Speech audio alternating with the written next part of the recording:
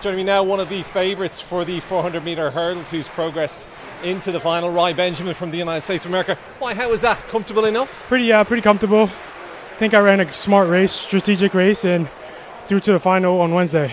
You had the defending champion on your shoulder. How was that? Is that the right time to suss what sort of form he's in? I wouldn't say suss, because it's a semi-final. Everyone just wants to make it through, but it was definitely good to have him as a gauge so that I can definitely see how fast I want to run. So it did work to my advantage, but we'll see on Wednesday. And listen, looked like there was lots left in the tank. Yeah, definitely. How do you feel with your season? Do you feel you're thereabouts?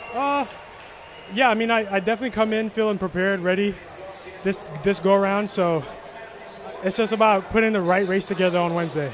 Fingers crossed. Right, thanks for joining us. Let's get back to the action down at the track.